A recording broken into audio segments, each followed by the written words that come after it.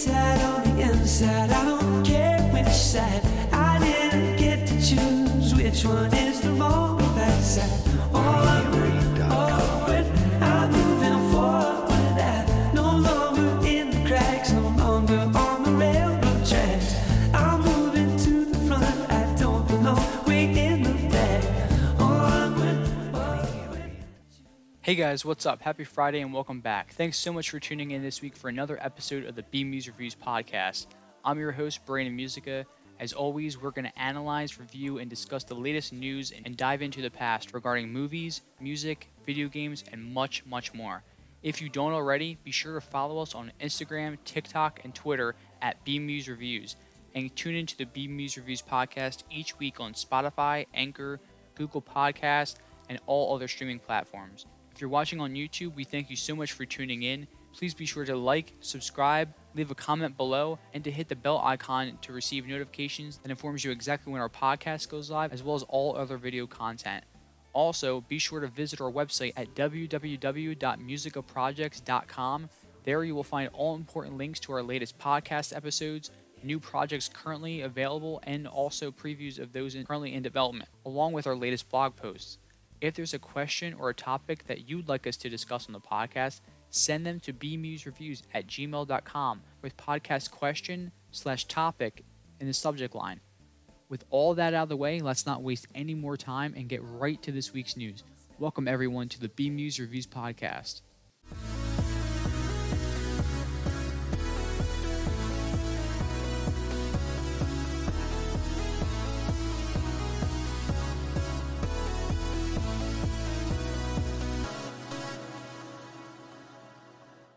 Alright, and our first topic today.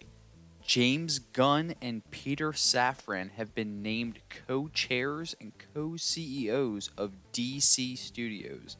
This news comes to us directly from CBR. DC has finally found its Kevin Feige, or two of them rather, in the form of James Gunn and Peter Safran. The Hollywood Reporter revealed that writer/director Gunn and producer Safran will become co-chairs and co-CEOs of DC Studios. The new studio will replace DC Films at Warner Bros. Discovery, which is being shuttered following Walter Hamada's exit. Warner Bros. Discovery has spent months looking for an architect to oversee its comic book properties on the big and small screens in the hopes of replicating the success of Marvel Studios president Kevin Feige. Gunn will oversee the creative side of DC Studios, with Safran focusing on the business and production end.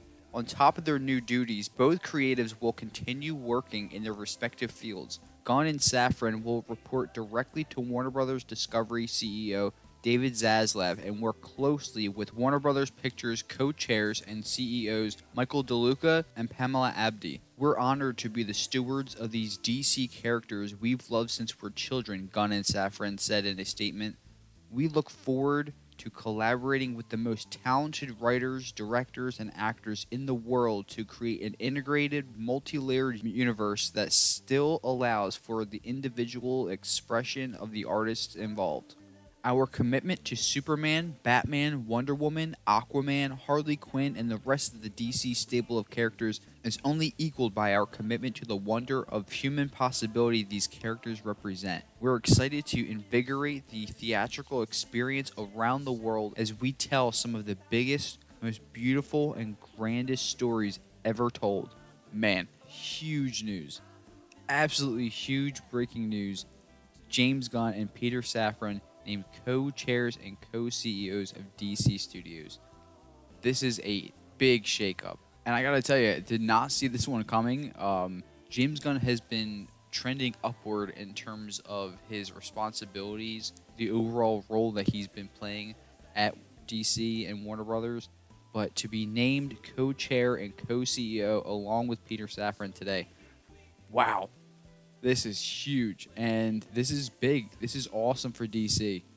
This is really big for DC Studios, and this is honestly what DC Studios has needed for the longest time. With the most recent success of Black Adam, Henry Cavill being confirmed as Superman coming back, and the sequel to Man of Steel currently being in development, And now James Gunn and Peter Safran being named co-chairs and co-CEOs of DC Studios.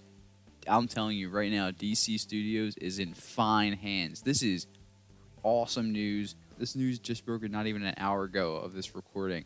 And wow. I mean, I'm still shocked by this, but this is awesome. Kudos to Warner Brothers Discovery and DC Studios for naming their new co-chairs and co-CEOs in James Gunn and Peter Safran. The future is certainly bright with DC Studios, that's for sure.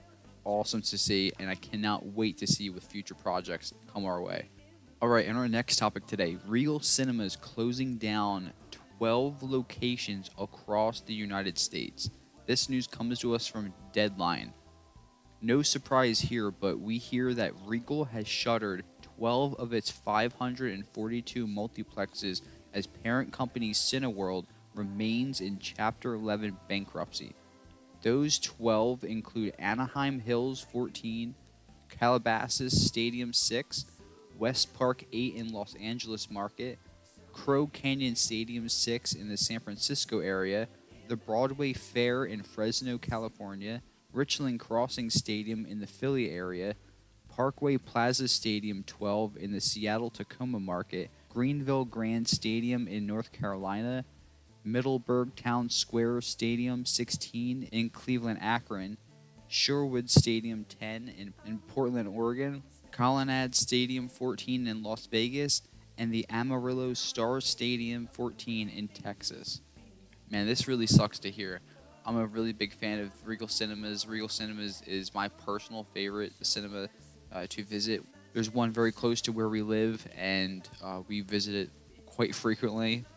And we really enjoy being Regal Unlimited members as well. This really does suck to hear that the company is forced to close down 12 of its locations, but unfortunately, that's business sometimes. And I know we talked about this story a few weeks ago on the podcast where Regal Cinemas' parent company, Cineworld, had filed for Chapter 11 bankruptcy, and with the company still being in that process, seeing now these additional closures happening, it's really just unfortunate, but one that you really can't say is unexpected ultimately because of everything with the bankruptcy and everything that's really entailed.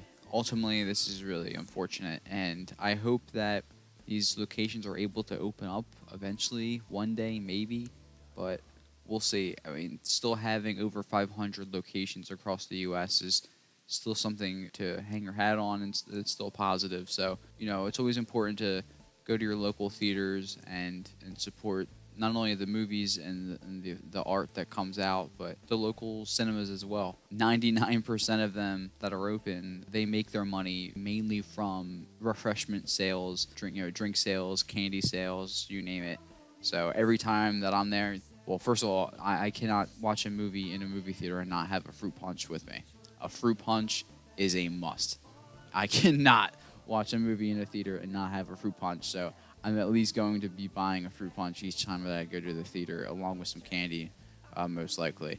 So it's always important to support, like I said, not only the art that comes out and all the unique films that we get an opportunity to see in theaters, but supporting the theaters themselves and buying refreshments, tickets to all the movies that we want to see. And it sucks reporting this news, but ultimately having a lot more theaters across the U.S. is still a positive, like I said, and I have no doubts that this whole process with the company being in bankruptcy currently, that it'll get sorted and everything will be okay when all's said and done. But ultimately curious to know what your thoughts are. Are you a fan of Regal Cinemas? Have you ever been to a Regal Cinema? Are you a fan of a different cinema? If so, which one? Be sure to comment below if you're watching on YouTube. And as always, be sure to write to us and let us know your thoughts. All right, and our next topic today. The Ezra Miller drama continues.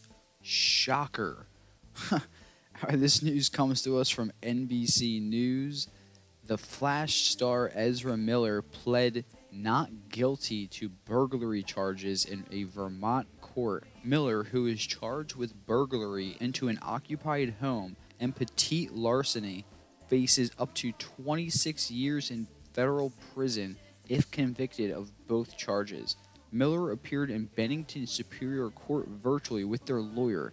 The actor is accused of breaking into a residence in Stamford, Vermont on May 1st. After investigating at the time, Vermont State Police had discovered several missing bottles of alcohol from the property while the homeowners were not present.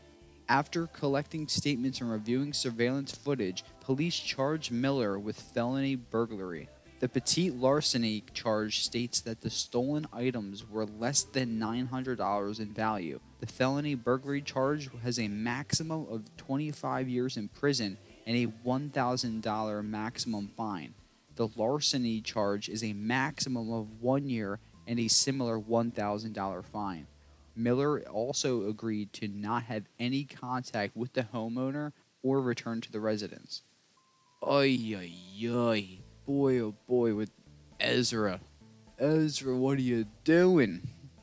Oh man, from the karaoke chaos to threatening to burn people that you're staying with, and why are you staying with other people in the first place, and now you're a supposed cult leader, and you're supposedly accused of grooming children, and he's now faces 26 years in federal prison if convicted of burglary and larceny charges. Oh my gosh, it just doesn't end. Wow. And The Flash is supposedly coming out this upcoming summer. Oh my gosh. I will be absolutely shocked if Ezra is anywhere near press when this movie goes. They may be in jail. Who knows? This is just nonsense. Wow. Well, there you have it. Just giving you the latest on the Ezra Chronicles and where that all stands. Be sure to write to us and let us know your thoughts. Moving on here.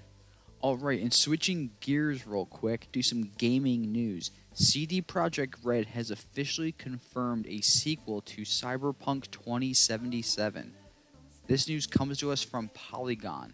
CD Projekt Red has just announced a Cyberpunk 2077 sequel. The developer tweeted its long-term development plan Tuesday, sharing that we'll take the Cyberpunk franchise further and continue harnessing the potential of this dark future universe. CD Projekt Red's president and CEO said in a video published to YouTube that the next 3 games in the developer's pipeline are based in the Witcher franchise, meaning that Cyberpunk 2077 sequel is well off in the future. He called the sequel an ambitious title that will require expanding CD Projekt Red's more than 1,200-person studio even further. The studio will open a new hub in Boston alongside its Vancouver location as CD Projekt Red North America. Wow, this is big news. Not only the sequel to Cyberpunk 2077, but the expansion of CD Projekt Red in North America, its Vancouver location and Boston locations, and they will be focusing specifically on this sequel and other future projects as well. This is awesome. Still have not had the opportunity to play Cyberpunk 2077. I don't know what I'm waiting for. I know.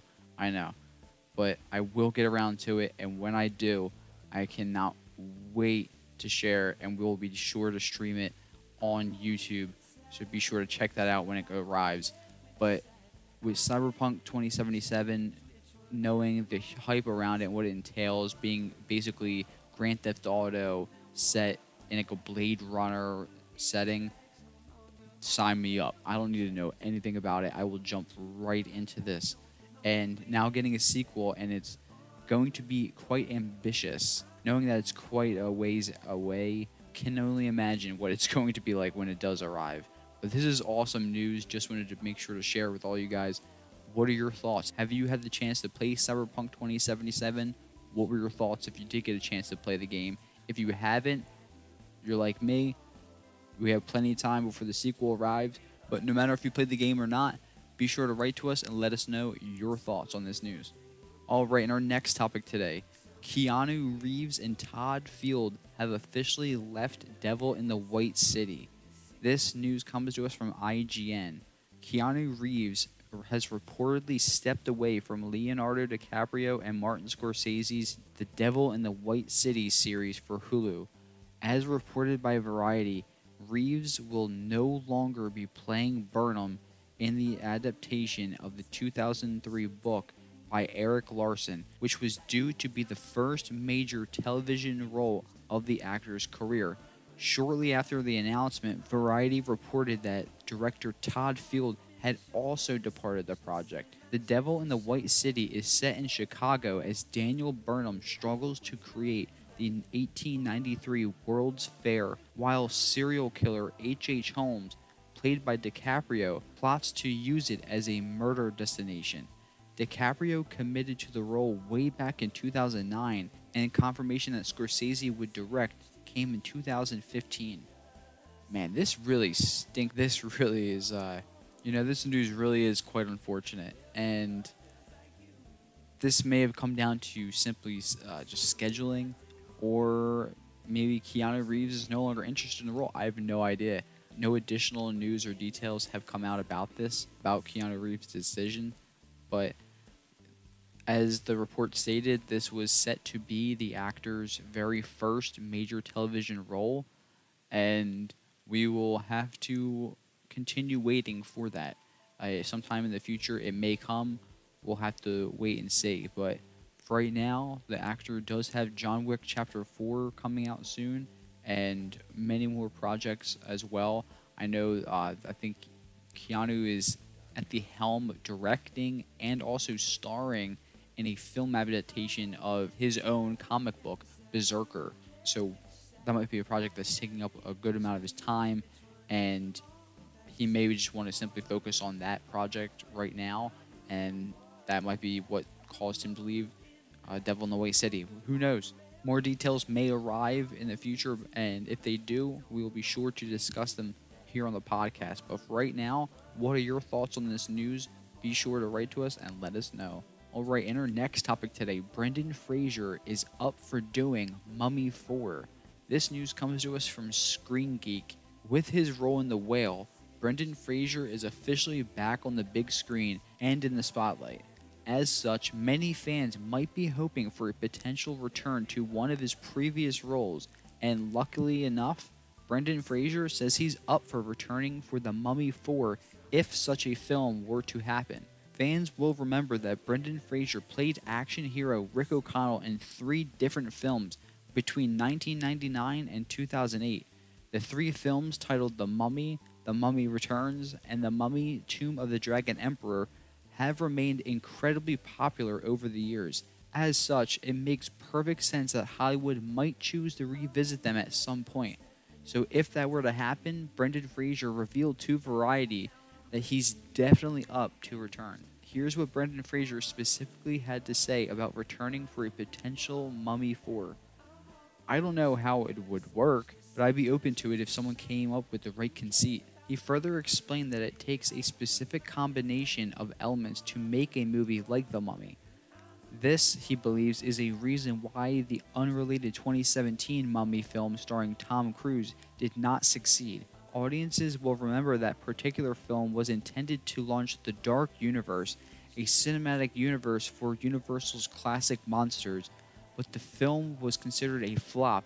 The entire project was cancelled. As such, here's what Brendan Fraser shared. "It's hard to make that movie. The ingredient that we had going for our Mummy, which I didn't see in the Tom Cruise film, was fun. That was what was lacking in that incarnation. It was too much of a straight-ahead horror movie. The Mummy should be a thrill ride, but not terrifying and scary."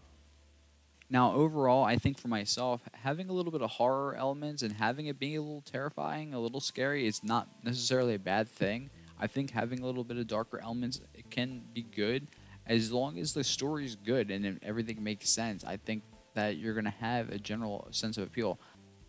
I do think that Brendan Fraser is correct, though, that the Mummy should be a thrill ride, and it should be a fun adventure, but ultimately I think that came from what the story entailed.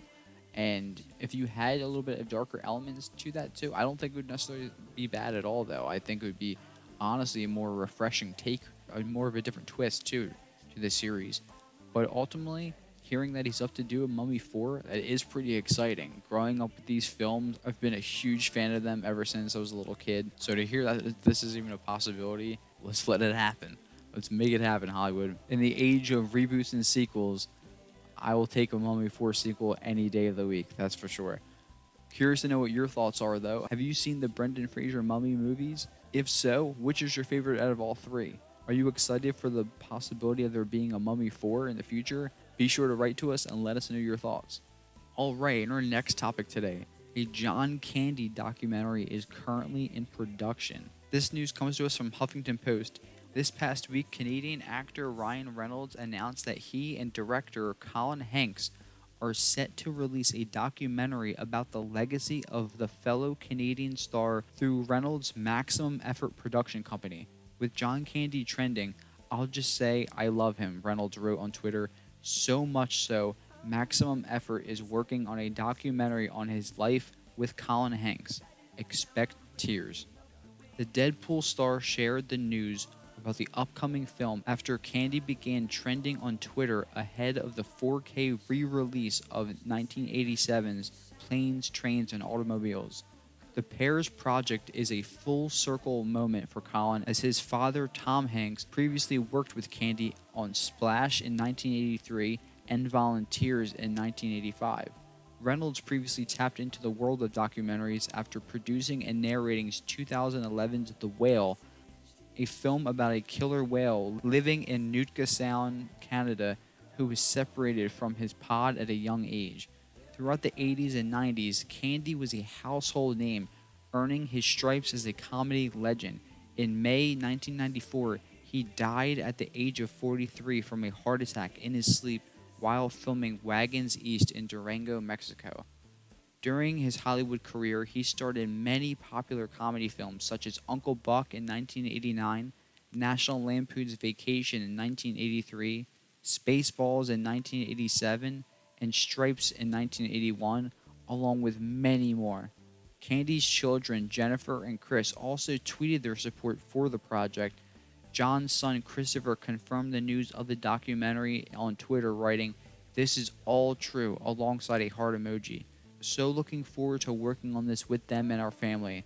This project is in great hands, his daughter Jennifer declared in a tweet. In 2019, Reynolds posted a tribute calling the beloved entertainer a Canadian hero alongside a montage he made in Candy's honor on the 25th anniversary of his death. It's the 25th anniversary of John Candy's passing. We cooked up a small tribute to a comedic genius and Canadian hero. If you haven't seen much of his work, take a look at his films. He was a treasure. A release date for the documentary has yet to be announced. Man, this is awesome. I absolutely love John Candy. Love John Candy. Great Outdoors. His little cameo in Little Shop of Horrors. His little cameo in Home Alone. The Kenosha Kickers. Gus Polinski. I think it's the Polka King of the Midwest. Oh, man. I mean, this man is an absolute treasure. And Ryan Reynolds is absolutely right in declaring him so. Oh, man, this is such awesome news. I love hearing this. And the fact that Colin Hanks gets to direct this, knowing that his father and John Candy were best friends. This is unbelievable news. Incredibly positive. Cannot wait to hear more about this. When more details do come out, we'll be sure to discuss them here on the podcast, such as a release date and when the filming does go officially into production.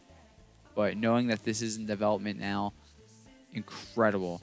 Absolutely incredible, and a much-deserved tribute. John Candy is an absolute legend, and Ryan Reynolds is right in saying that if you have not gotten the chance to see many of his films, be sure to check them out. You cannot go wrong.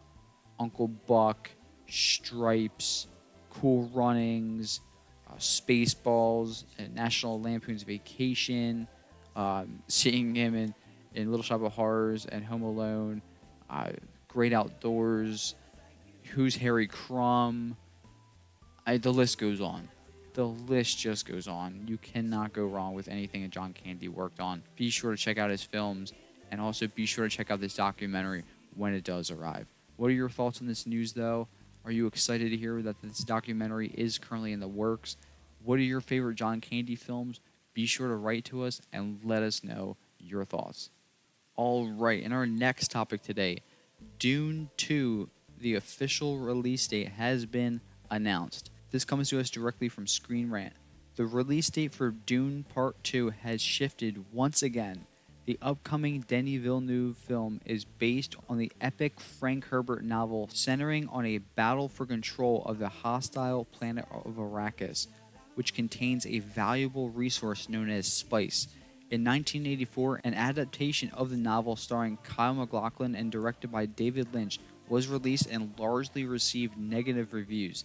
In 2021, a much-anticipated, high-budget adaptation starring Timothée Chalamet was released by Warner Media simultaneously in theaters and on HBO Max. The new Dune was a success that was nominated for 10 Oscars and won 6 of them. The 2021 adaptation of Dune covers half of the original novel, which is the first of 6 books in a series by Herbert. Dune Part 2 is set to cover the rest of the first novel, seeing the return of stars Chalamet, Rebecca Ferguson, Josh Brolin, Javier Bardem, Dave Bautista, and Zendaya, who will luckily get more screen time in the sequel. New introductions to the cast include Florence Pugh, Léa Seydoux, Christopher Walken, and Austin Butler. Originally set for an October 2023 release date, Dune Part 2 was pushed back a month to November of next year, putting it in competition with the upcoming Hunger Games prequel, The Ballad of Songbirds and Snakes. Now, Warner Bros. Reports that the film's release date has shifted once again. The release date has moved 2 weeks up from November 17th to November 3rd, 2023. The shift moves Dune 2 away from The Ballad of Songbirds and Snakes' November 17th release, taking the spot that was vacated by Marvel's Blade, which was recently delayed. The 2-week shift allows Dune Part 2 to debut without major competition in the box office. This is exciting news. It sucks that with everything going on with Blade and the spot being open, Dune Part 2 taking full advantage of having no competition in that window, it's going to make a crap ton of money. That's what I anticipate, especially around November, December time. This time next year, I expect it to make a ton of money, and rightfully so. Absolutely cannot wait to see part 2 of the story. Saw the previous 2021 release, I think at least 3, if not 4 times in theaters. Absolutely loved it. Worth every single second of your time, and 100% deserving of 10 Oscar nominations and each of those 6 wins. Dune Part 2 will be released November 3rd, 2023. What are your thoughts on this news? Are you excited to see Dune Part 2? Have you gotten a chance to see the first film? If not, don't waste any more time. Be sure to check it out ASAP. You will not be sorry. It is visually stunning, incredibly epic story, and Part 2 is only going to be much more epic. Can't wait. Alright, and our next topic today. Harrison Ford has officially been cast as Thunderbolt Ross in the MCU. This news comes to us from Deadline. It's official. Harrison Ford will be taking over the Marvel role of General Thaddeus Thunderbolt Ross, beginning with the Phase 5 title, Captain America New World Order. He'll star opposite of Anthony Mackie, with Shira Haas, Tim Blake Nelson, and Carl Lumbly also among the ensemble. Ford's Captain America casting had been in the rumor mill for some time now, with Jeff Snyder among those speaking to it of late. While the new film's plot is being kept under wraps, Mackie will reprise his role as Sam Wilson, who assumed the mantle of Captain America in Disney Plus's hit series The Falcon and the Winter Soldier. Julius Ona will serve as the picture's director. Ford's General Ross is a top-ranking military official, first introduced in the Marvel Comics in 1962, who comes to lead the team of anti-heroes known as the Thunderbolts. The actor assumes the role played by Oscar winner William Hurt in films ranging from 2008's The Incredible Hulk through 2021's Black Widow, prior to his death in March at 71 years old. The Falcon and the Winter Soldier creator Malcolm Spellman wrote the script for the upcoming superhero picture with the show's staff writer Dallin Musson and will produce alongside Marvel Studios president Kevin Feige. Captain America New World Order is the fourth film set for Marvel's Phase 5, with titles including Thunderbolts and Blade to follow. The picture is slated for a release on May 3rd, 2024. Wow, this is awesome news and absolutely perfect casting. I know that another name thrown out there for a while was also Sam Elliott. Sam Elliott was also rumored to be in the running to replace the late William Hurt as General Thaddeus Thunderbolt Ross in the MCU. But knowing that Harrison Ford is now taking over the role, you cannot go wrong with either actor. But Harrison Ford is an incredible choice and one that I definitely did not see coming. But knowing that it was rumored the past week or so, and knowing now that it is official, Harrison Ford has been officially cast in the role and will be debuting in the role in Captain America New World Order, the fourth film set to release in Marvel's Phase 5. What are your thoughts on this news? Are you excited?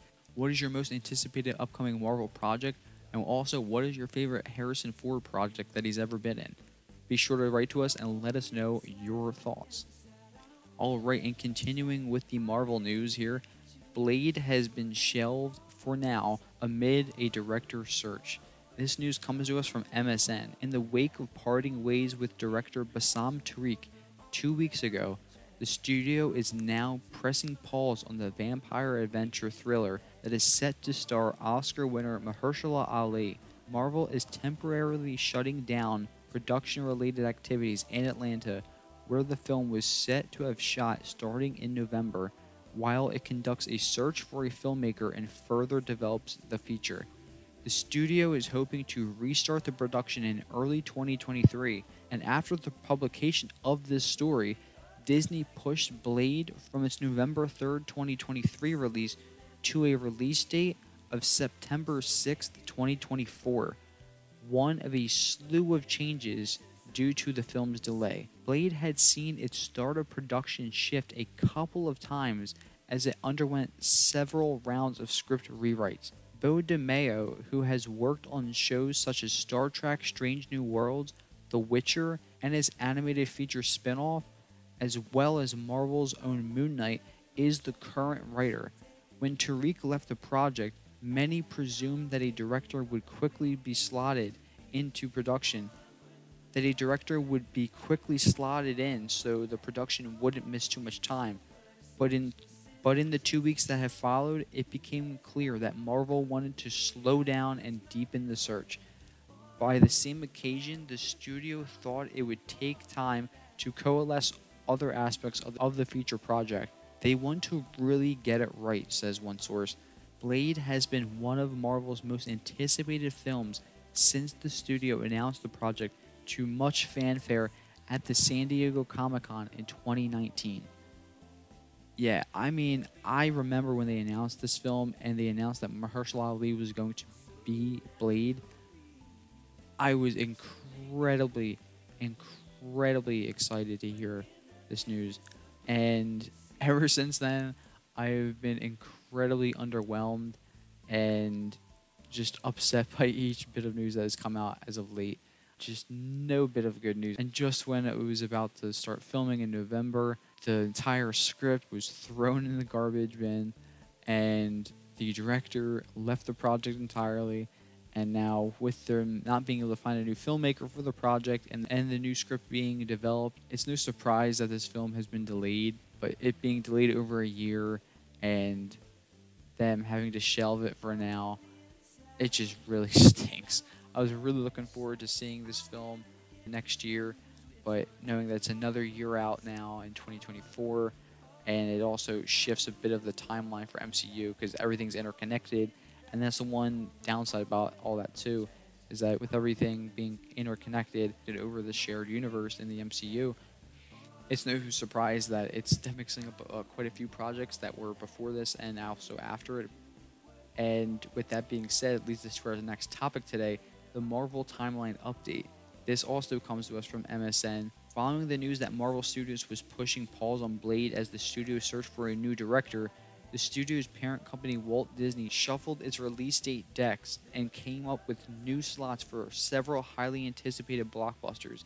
Everything from Deadpool 3 to Fantastic Four has been pushed back, and now there's a significant gap between Avengers The Kang Dynasty in 2025 and Avengers Secret Wars in 2026.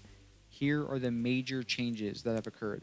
Blade was previously slated for November 3rd, 2023, and has now moved to September 6, 2024, as we previously discussed. The upcoming movie Deadpool 3 was previously slated for September 6, 2024, and has now moved to November 8th, 2024. Fantastic Four was originally slated for November 8th, 2024, and has now moved to February 14th, 2025. An untitled Marvel project slated for February 14th, 2025 has now moved to November 7th, 2025.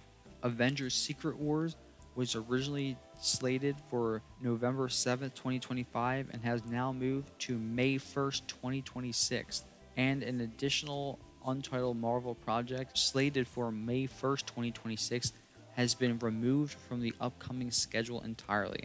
So now, instead of racing to slot another movie in November 2023, a slot that had previously been occupied by Blade for a good amount of time, Marvel is just simply deciding to release one less movie that year.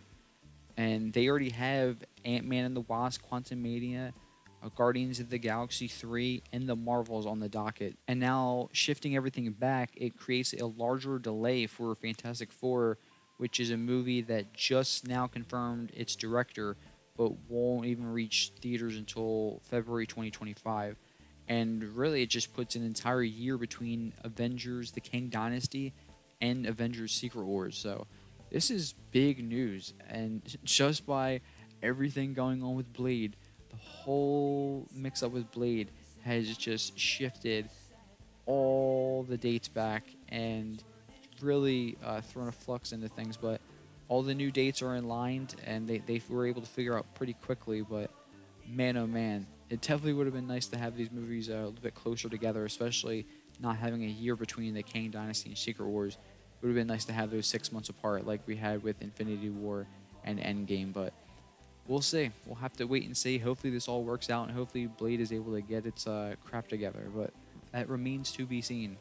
Any more news that does come out about the MCU, specifically any of its projects, we'll be sure to talk about it here on the podcast as always. But with these new dates confirmed, what are your thoughts? What are your thoughts on Blade being the one that pushed all these dates back for upcoming projects? As mentioned earlier here on the podcast, what is your most anticipated upcoming project for the MCU? And ultimately, how do you feel about some of these projects getting pushed back? Do you think it'll work out for them? What are your thoughts? Be sure to write to us and let us know.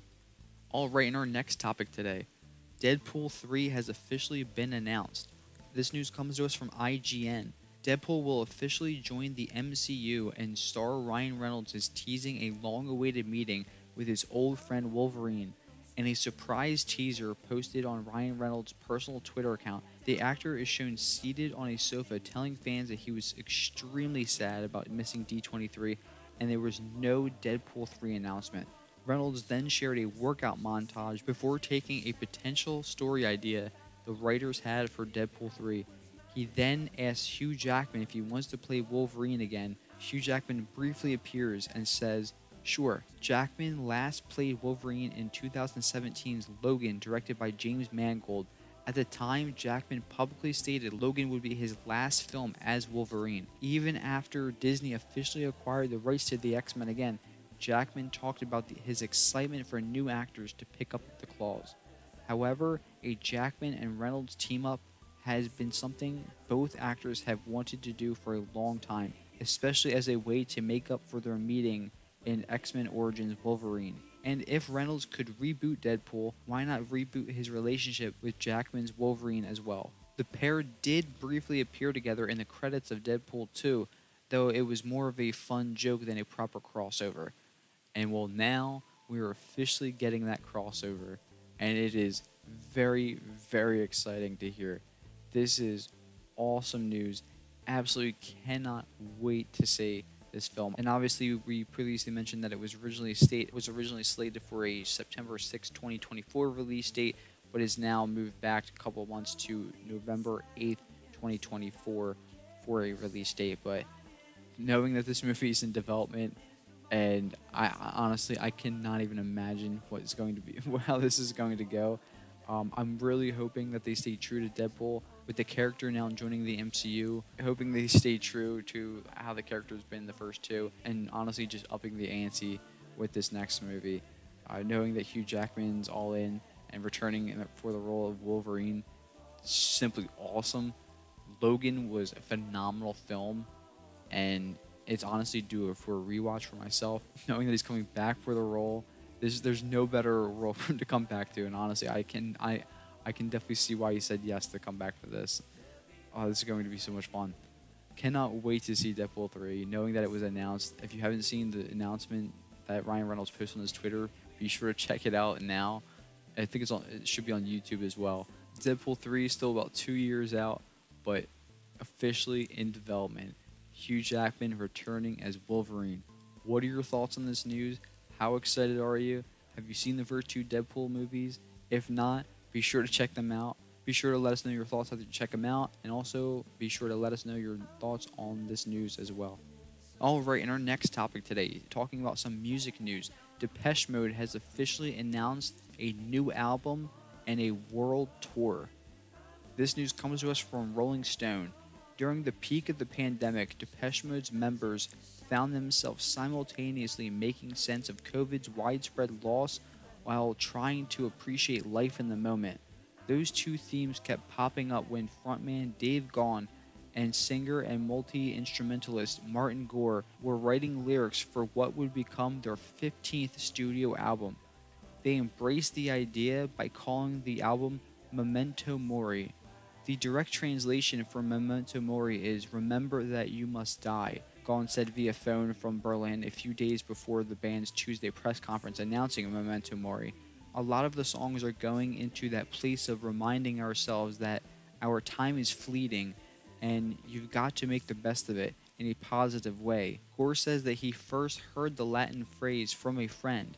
"I just thought, what a great album title for the songs that had been written already," he says. It's one of the few times the group has settled on an album title while making a record and stuck with it all the way through. The album, which producers James Ford and Marta Salogni are finishing in London, is due out next spring, while the Memento Mori tour will launch in North American arenas beginning in Sacramento on March 23rd. Before they could get in the studio, though, the title took a far greater meaning for Gahan and Gore. On May 26th, Andy Fletcher, who co-founded Depeche Mode and played synthesizers and bass in the group since 1980, died naturally of an aortic dissection. Did they second-guess the title after Fletcher's death? I think it cemented it, if anything, Gore says. Obviously, everybody will think that all of the songs were quickly written after Andy died, Gore continues, but everything was planned and ready to go. Unfortunately, Andy passed away when he was really looking forward to getting started with us. So I like the idea of Memento Mori in a more positive way, in a live each day and make the most of your time here. Man, this is incredible news, and I'm just so excited, not only the opportunity to see them on a world tour again, but just to hear more music from Depeche Mode is just a true gift in itself. Depeche Mode are hands down my favorite band of all time, and the fact that we're going to get an all-new, brand-new studio album, the 15th studio album to come from Depeche Mode next spring, this is just tremendous news. Curious to know what your thoughts are, though. Are you a fan of Depeche Mode's music? I know we talked about them and a few of their albums here on the podcast previously. Curious to know what your thoughts on their music and this news are. Hey guys, just want to take a minute to give a major shout out and say thank you to the sponsor of this week's episode of the BMuz Reviews podcast, Marla Jean Boutique. If you are seeking a gift either for yourself or a loved one who finds value in handmade items, then look no further than Marla Jean Boutique. She has a collection of trendy handmade items including clothing, wine bags, jewelry, and much, much more. Use the promo code BMuz Reviews 10 at checkout to receive 10% off your entire purchase. Connect with Marla Jean Boutique on Instagram, Facebook, and TikTok at Marla Jean Boutique, and be sure to visit their website at www.marlajeanboutique.com. And once again, be sure to use the promo code BMuzReviews10 at checkout to receive 10% off your entire purchase. And now, back to the podcast. All right, in our next topic today, we're going to get into some trailer talks, some new trailers that have recently come our way, starting off with Ant-Man 3, or officially titled Ant-Man and the Wasp: Quantumania. This film is set to officially kick off Phase 5 of the MCU, and this official teaser trailer looks absolutely bonkers. It seems that this whole film is going to take place, or at least a good portion of the film is going to take place within the quantum realm that we know that Scott was trapped in during the events after Ant-Man and the Wasp, and where he was retrieved from in Avengers Infinity War, I believe. Either Infinity War or Endgame, honestly. It's hard to recall exactly which one it was. I believe it was Infinity War. But knowing that he was retrieved from the quantum realm, and see here in the trailer that the daughter sends a signal to the quantum realm. Obviously, a big no-no. Don't want to do that. And looks like someone got the message and they were sucked in, and they have to find a way out, if that's even possible. And at the very end, we see the big bad villain, the one and only Kang. Kang the Conqueror appears at the end, played by the one and only Jonathan Majors. This is going to be an epic film. And I don't know. I know there was a different version of this teaser trailer that they showed at D23, and that version leaked online a few weeks back. And that specific trailer, you definitely get a much more clear idea and interpretation of what Kang will be in this film and in future MCU films moving forward. Jonathan Majors is awesome choice in this role, and knowing that Ant-Man is coming up against Kang in this film, I am nervous. I'm nervous. Don't want to mess with Kang. And he just seems terrifying in this film, and especially in the teaser that they showed at D23. They cut a few lines out and a couple snips out from what the D23 trailer entailed, but this looks awesome, and it's going to arrive very soon, within the next year and a half or so. And speaking of arriving soon, the upcoming horror thriller limited series Cabinet of Curiosities, the first trailer and first look of the upcoming series that will debut on Netflix from the mind of Guillermo del Toro, has arrived. This was nuts. This has some gruesome imagery, some frightening jump scares, and it looks like all 8 episodes. I believe it might be 6 episodes, but I believe it's 8 episodes. I could be wrong. The limited series looks incredibly unique, incredibly creative, and it's always twisted, especially if it comes from the mind of Guillermo del Toro. And just knowing that Guillermo del Toro is also involved in the upcoming Haunted Mansion film, great move. Great move. Anytime Guillermo del Toro is involved in a project, it gets my attention. It's going to get my attention, and you're going to pique my interest 10 times out of 10. And this trailer certainly did that, and I'm looking forward to checking this series when it does arrive on Netflix. So be sure to check out the trailer, and also be sure to check out the series. If you're a horror fan and you're a big fan of Guillermo del Toro, this is one you're not going to want to miss. I promise you that. And another trailer that has recently dropped, the Guardians of the Galaxy Holiday Special. Now, this is awesome that they're doing these holiday specials. I was a real big fan of Werewolf by Night. We'll be sure to review that special later here in the podcast.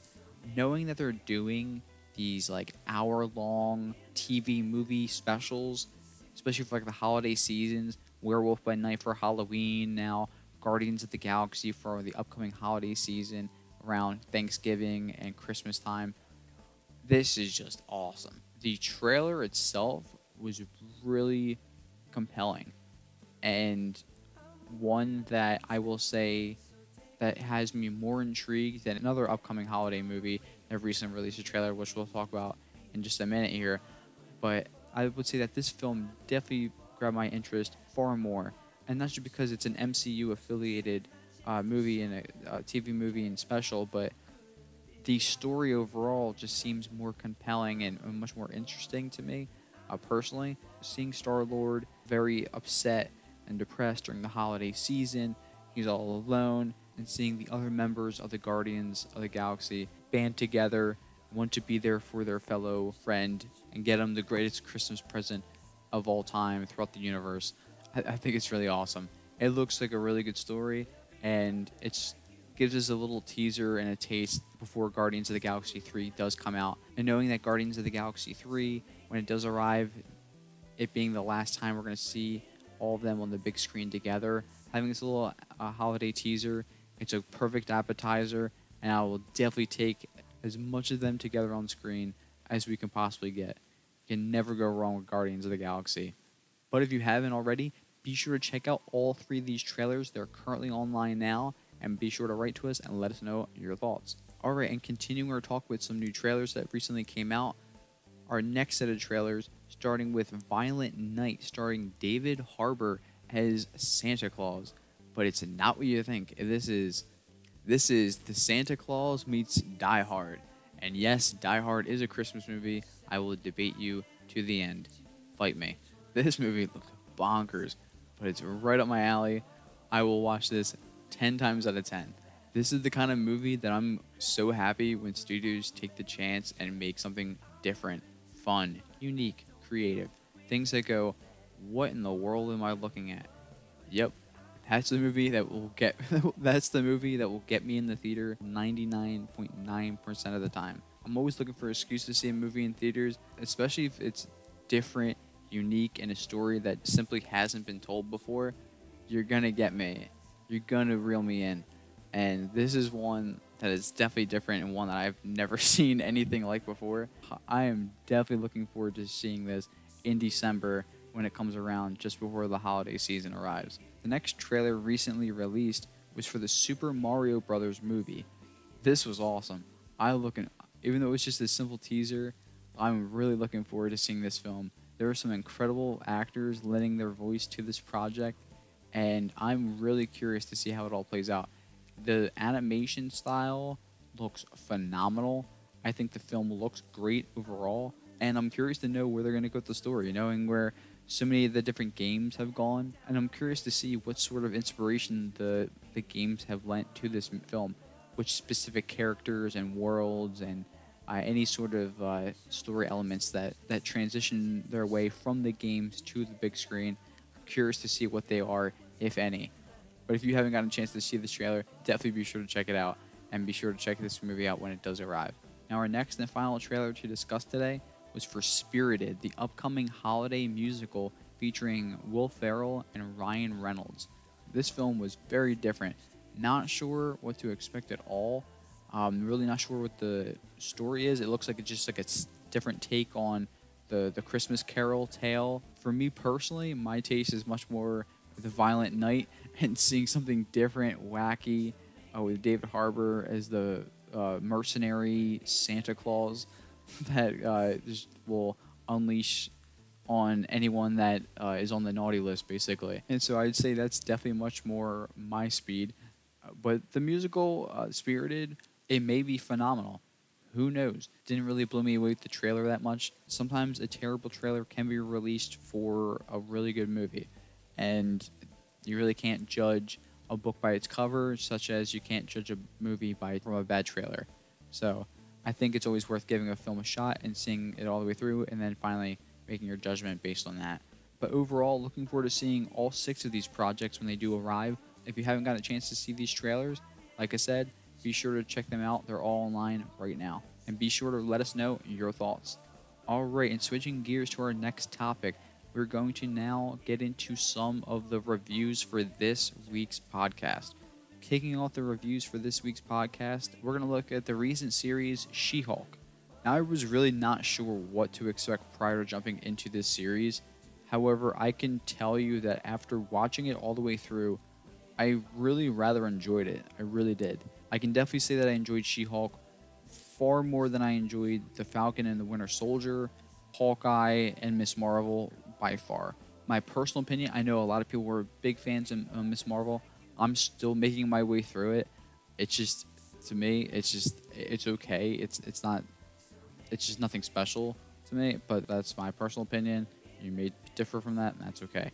I think She-Hulk by far exceeds expectations and also projects that I just mentioned.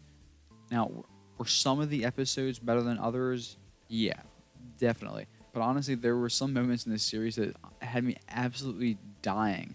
And overall, I had a pretty good time watching the show. I'm also really looking forward to seeing Season 2, knowing that's in development, along with seeing how She-Hulk will factor into the MCU storyline moving forward.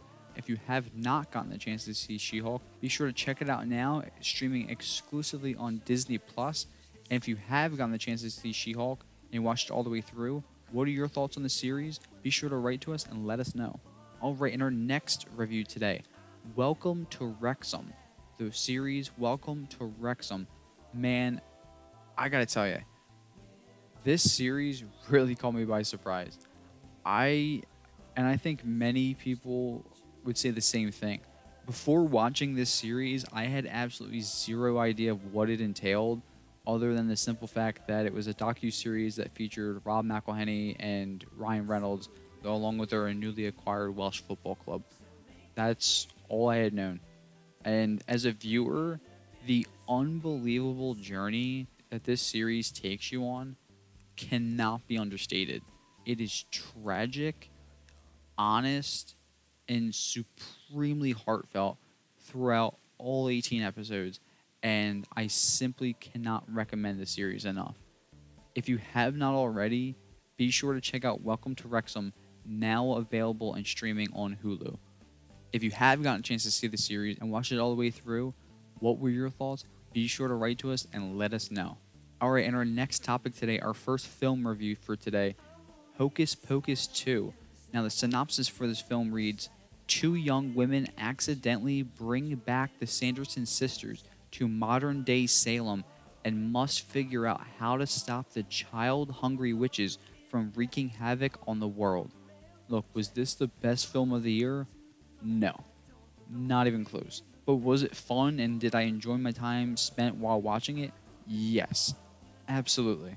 Being a 90s kid and growing up with the original Hocus Pocus film on repeat, I had a really fun time with this movie. I was also extremely impressed by how all 3 main stars, Bette Midler, Sarah Jessica Parker, and Kathy Najimy, all slipped right back into their respective roles just seamlessly. I mean, it was truly remarkable to see how not one of them missed a single beat. And it's been almost 30 years since the original film was released. If you're a fan of the original Hocus Pocus, you're definitely going to have a fun time watching this movie for sure. If you have not already, be sure to check out Hocus Pocus and the brand new Hocus Pocus 2 streaming exclusively on Disney+. Alright, in our next review today, recently got a chance to see the movie Bros. This film's tagline reads, 2 men with commitment problems attempt a relationship. I absolutely loved this film. Billy Eichner steals the show in this movie, and his on-screen chemistry with co-star Luke McFarlane was absolutely terrific. This film is hilarious, it's heartfelt, and it's a new age rom-com that you're definitely not going to want to miss. If you have not already, be sure to go to the theaters today. Do not miss your chance to see it in theaters. Alright, in our next review today, Werewolf by Night. This TV film follows a lycanthrope superhero who fights evil using the abilities given to him by a curse brought on by his bloodline. I loved absolutely every second of this special feature TV movie.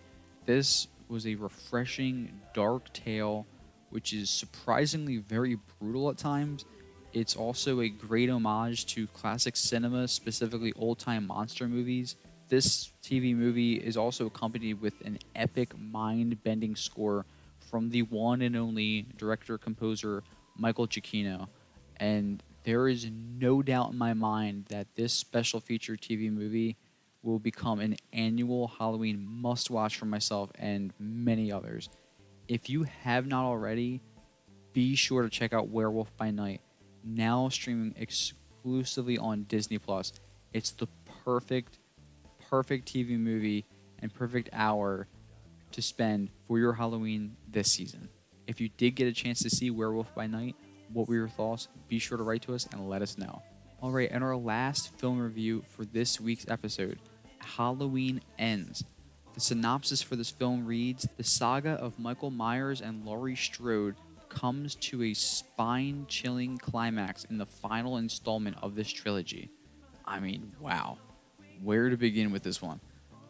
This film is not at all what I expected it to be. Nor do I think anyone else expected it to be anything like this. Very disappointing. Very disappointing film. Just really confusing. I wouldn't say it's terrible, but it's not good. It's not good. And people complain about Halloween Kills. Halloween Kills is at least a Halloween movie.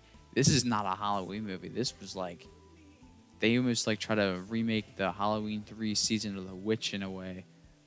But I don't know. This was different. This was different. Not really my taste. Not my thing. This is definitely one of the worst Halloween movies I think I've ever seen.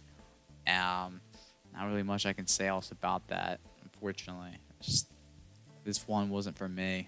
You know, not terrible, but not good though either. That's just, yeah. It's on Peacock now, so if you don't want to go to theaters, you can at least catch it on Peacock if you do have a subscription to that already. Yeah. But if you got a chance to see Halloween Ends, what were your thoughts? Be sure to write to us and let us know your thoughts. Alright, and for this week, we're going to take a look at some books to read before seeing the movie adaptation. There's a lot of great books that are being made into movies, and a lot of those films are being released this upcoming year and also into 2023 and beyond. Some films have come out already, but a lot of them that I'm interested in personally are coming up this year and also next year. So taking a look at some of those today, and starting off with Killers of the Flower Moon, the Osage Murders and the Birth of the FBI. The synopsis for this book read, in the 1920s, the richest people per capita in the world were members of the Osage Indian Nation in Oklahoma. After oil was discovered beneath their land, the Osage rode in chauffeured automobiles, built mansions, and sent their children to study in Europe. Then, one by one, they began to be killed off. One Osage woman, Molly Burkhart, watched as her family was murdered. Her only sister was shot. Her mother was slowly poisoned, and it was just the beginning as more Osage began to die under mysterious circumstances. Virtually anyone who dared to investigate the killings themselves were murdered. As the death toll surpassed more than 24 Osage, the newly created FBI took up the case in what became one of the organization's first major homicide investigations. Eventually, the young director J. Edgar Hoover turned to a former Texas Ranger named Tom White to try to unravel the mystery. Together with the Osage, they began to expose one of the most sinister conspiracies in American history, a true-life murder mystery about one of the most monstrous crimes in American history. I absolutely cannot wait to read this book. I'm curious to know what actually went on, and knowing that this is a true story and that's all actually occurred. And the film adaptation is in post-production currently, set for a 2023 release sometime next year, starring Leonardo DiCaprio, Robert De Niro, and Brendan Fraser, among others. Really looking forward to seeing the film adaptation, but also looking forward to reading this book before the adaptation arrives, and one that you should definitely check out. Next on our list, Cabin at the End of the World. The upcoming film adaptation is directed by M. Night Shyamalan and is titled Knock at the Cabin. The synopsis for this book read, 7-year-old Wen and her parents, Eric and Andrew, are vacationing at a remote cabin on a quiet New Hampshire lake. Their closest neighbors are more than 2 miles away in either direction along a rutted dirt road. One afternoon, as Wen catches grasshoppers in the front yard, a stranger unexpectedly appears in the driveway. Leonard is the largest man Wen has ever seen, but he is young, friendly, and he wins her over almost instantly. Leonard and Wen talk and play until Leonard abruptly apologizes and tells Wen none of what's going to happen is your fault. 3 more strangers then arrive at the cabin carrying unidentifiable, menacing objects. As Wen sprints inside to warn her parents, Leonard calls out, "Your dads won't want to let us in, Wen, but they have to. We need your help to save the world." This synopsis reads exactly how the first official trailer plays out. Doesn't give you too much. I don't want to know anything more until I read this book, and I definitely want to read this book before I see the movie. Normally, I'm not big on that before horror movies and all that, but I'm so intrigued by this story, and it seems like a really good book, and I always love to give the book a shot before I see the film's adaptation, because the film is obviously based on the source material, and I always love to give the source material a shot first before seeing the film adaptation. So definitely put this on your list. It's on mine. If you have read the book already, without any spoilers, be sure to let us know your thoughts. All right, next book on our list is Dune. The synopsis reads, set on the desert planet of Arrakis, Dune is the story of the boy Paul Atreides, heir to a noble family tasked with ruling an inhospitable world where there is only one thing of value, the spice melange, a drug capable of extending life and enhancing consciousness. Coveted across the known universe, melange is a price worth killing for.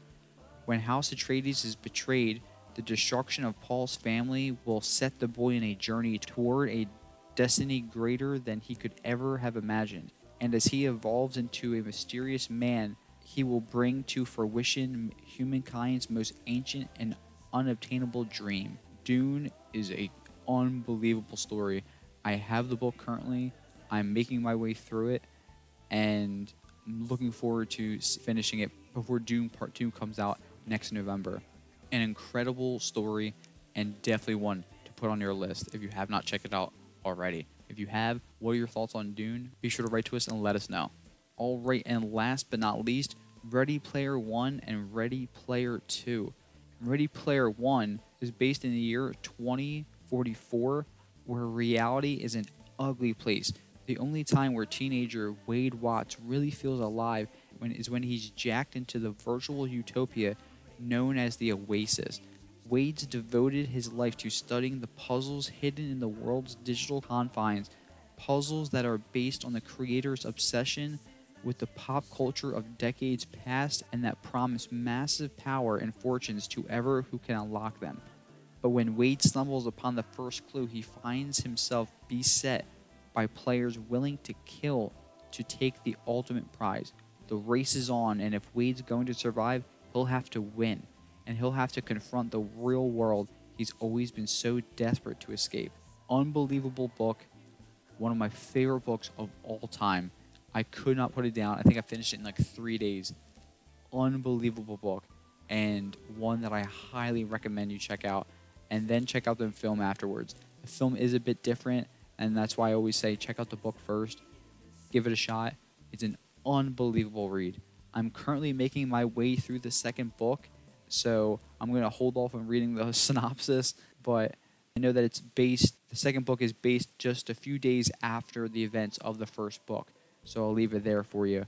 But definitely give these books a shot, and some honorable mentions as well for some books that have been made into movies that have already come out that are definitely worth checking out. The Harry Potter series, of course, Lord of the Rings, The Hobbit, along with Jurassic Park, and The Lost World by Michael Crichton. Absolutely unbelievable books all the way through. And some of these books that we've mentioned here today, they're upcoming film adaptations: Dune Part 2, Killers of the Flower Moon, Cabin at the End of the World's film adaptation being Knock at the Cabin, the upcoming M. Night Shyamalan film, and Ready Player One being a Steven Spielberg movie that came out a few years ago.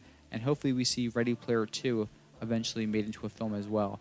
With that being said, these are books that you definitely can't go wrong with, and definitely excited to see when their films do hit the big screen. And that just about wraps up this installment of the BMuz Reviews podcast. I'm your host, Brandon Musica. Be sure to follow us on Instagram, TikTok, and Twitter at BMuz Reviews, and be sure to listen every week on Spotify, Anchor, Google Podcasts, and all other streaming platforms. If you're watching on YouTube, be sure to like, leave a comment, subscribe, and hit the bell icon to receive notifications that inform you exactly when our podcast and all other videos are out. And as mentioned, be sure to visit our website, www.musicoprojects.com. There you'll find all the links to our social pages, links to our latest podcast episodes, and also be able to read our latest blog posts as well. We'll be back next Friday with a new episode of the BMuz Reviews podcast, so stay tuned for more. And as always, in case I don't see you, good afternoon, good evening, and good night.